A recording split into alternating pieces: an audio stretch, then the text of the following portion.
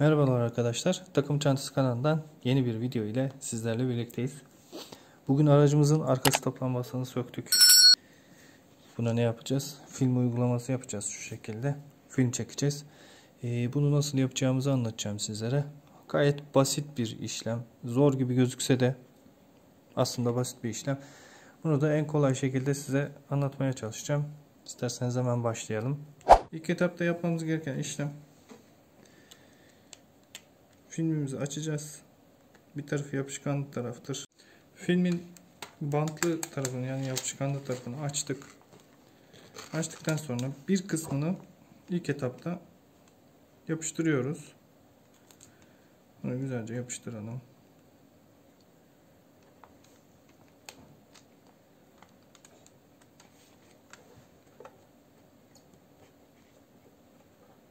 Bu bir kısmını yapıştırdıktan sonra daha sonra fön makinesiyle yapmaya başlayacağız.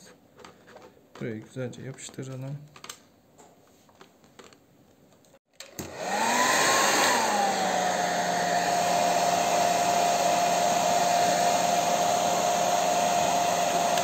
Fön makinesiyle gerdire şu şekilde filmimizi yapıştıracağız.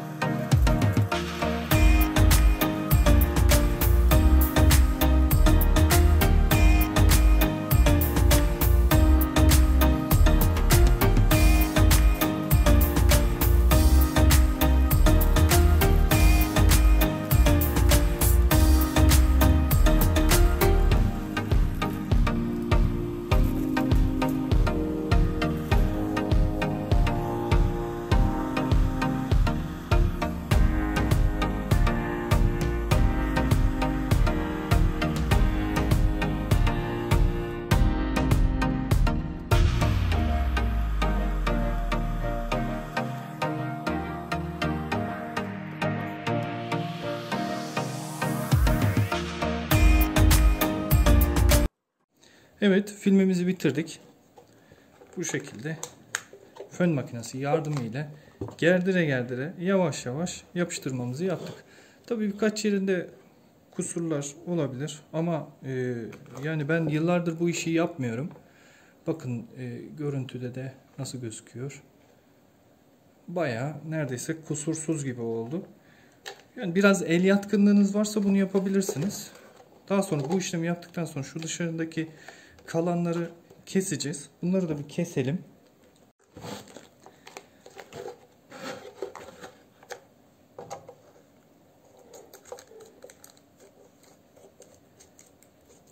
Siz isterseniz maket bıçağıyla da kesebilirsiniz. Ben dışarıda kalan fazlalıkları yana doğru yatıracağım. O yüzden çok incelemeden kesiyorum.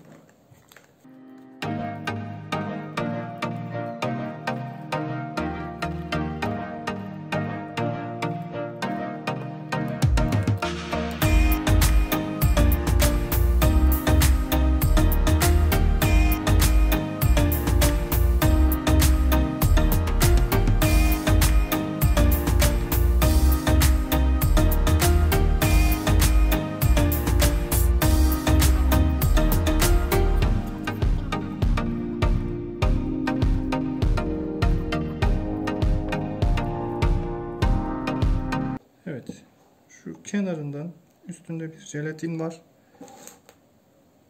Yapıştırma yaparken çizilmeyi önlemesi için, filmin çizilmesini. Bakın şöyle kenardan kaldırıyorum. Siz de fark etmişsinizdir belki, şuralarda çizikler oluştu. Bu çizikler şimdi kalmayacak.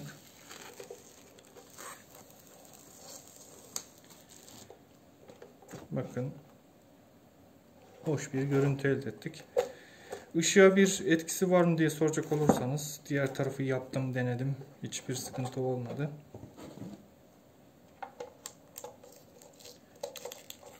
Bu tarafı da keselim. Son olarak yan tarafları da yine bu şekilde fön makinesini tutarak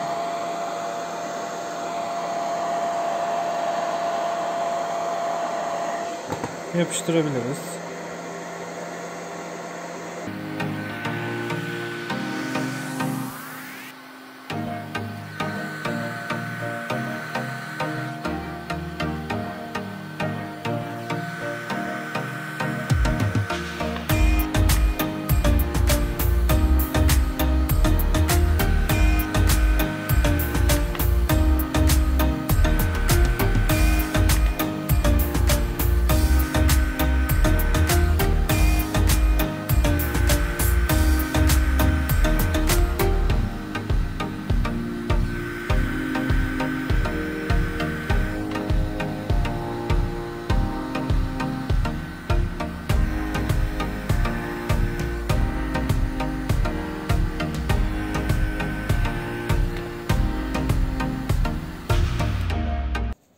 Bence yeterli oldu.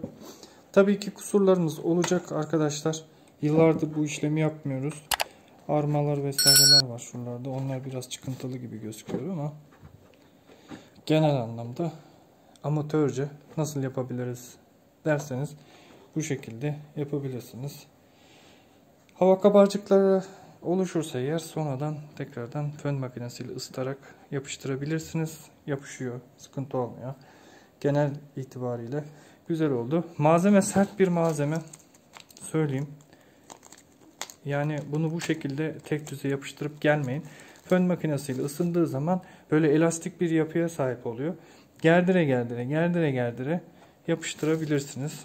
Kıvrımlar da o şekilde gerdirdiğinizden dolayı da rahatça yapışacaktır. Önlere, arkalara güzelce uygulayabilirsiniz. Bence güzel oldu. Modifiye tarzı bir şey düşünürseniz böyle. Bugünlük anlatacaklarım bu kadardı arkadaşlar. Umarım faydalı bir video olmuştur. Sizler de amatörce elinizden geldiğince bu şekilde film çekebilirsiniz. Gayet basit bir işlem. Yapmaktan korkmayın. Hoş, güzel bir görünüme sahip oluyor. Tabi tercih sizin. Zevkler ve renkler hiçbir zaman tartışılmaz. Umarım faydalı olmuştur videomuz. Tekrardan yeni videolarla görüşmek üzere. Hoşça kalın.